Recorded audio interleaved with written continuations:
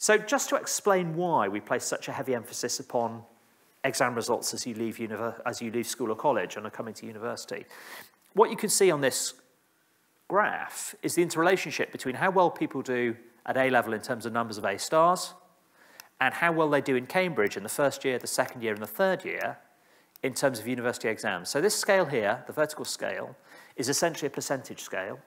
And you get a first-class mark at 70%, roughly speaking. So there's 0.7 or 70%. A good 2-1 would be 65 and above. A 2-1, 60 and above. And you can see here that your chance of doing really well in Cambridge is essentially directly related all the way through your degree course to how well you've done in your A-levels. So we'd be foolish to ignore this information. What it tells us is that potential is shown very clearly in how well you're doing as you leave school. And it's potential that we're most interested in. Same is true in the sciences, actually. It's even more stark in relation to science subjects and numbers of A-stars, but it's true in all subjects. So we take exam results very seriously.